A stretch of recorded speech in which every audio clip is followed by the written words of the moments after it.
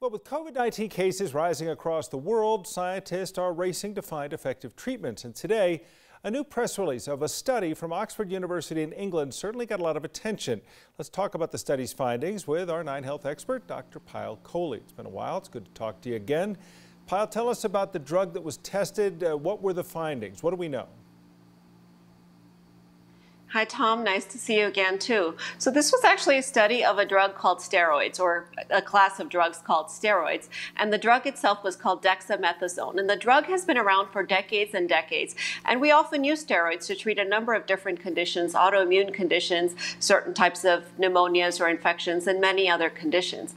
And as we've talked about before, part of the problem with COVID-19 is not just the virus, but the body's response to the virus and the way the immune system overreacts to the virus. So the idea was that if you use a steroid, turn down the response of the immune system, you could potentially have some benefit. So this was a randomized controlled trial, which we've talked about before is the highest level of evidence, where they took patients and randomized them to either receive the steroid medication or randomized them to receive usual standard of care. And these were hospitalized patients in the United Kingdom. And what they found was that dexamethasone actually has a mortality benefit. So it reduces the likelihood of dying from COVID-19 by 1/3 in vented patients and by 1/5 in patients that are getting oxygen therapy. Interestingly, there was no benefit noted in people who were not on respiratory support, so not on the ventilator and not getting oxygen therapy. But it really got us all very excited, even though the data has not yet been peer-reviewed or vetted yet, because it shows promise in saving lives, and it's the first drug in COVID that has shown to do that. Yeah, we worry about getting ahead of ourselves. All of us are so excited about any progress, but you get excited about remdesivir, and then hydroxychloroquine becomes a buzzword for a while. That, of course, now the FDA withdrew that emergency use authorization earlier this week. So where does this study compare as far as how far along it is compared to some of that early news we'd gotten about some other treatments?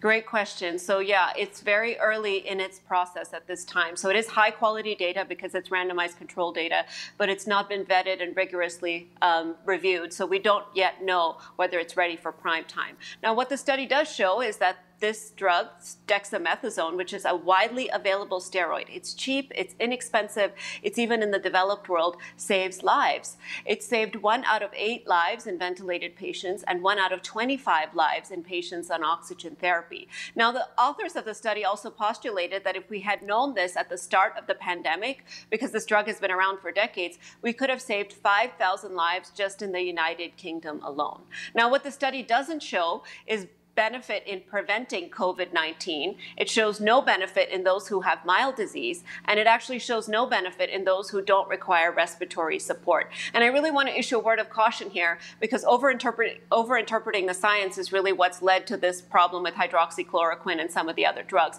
But do not take this drug for mild cases or if you're not in the hospital, because taking steroids can actually reduce the immune response and actually increase your risk with COVID-19. So take it with a grain of salt. It's very early, but very promising because it's the first drug to show a mortality benefit. Yeah, we're talking about saving people at the very end of the line from dying, but what do we learn from something like this? The idea that a steroid is an effective treatment, is that also become another part of the clue in putting together vaccinations ultimately?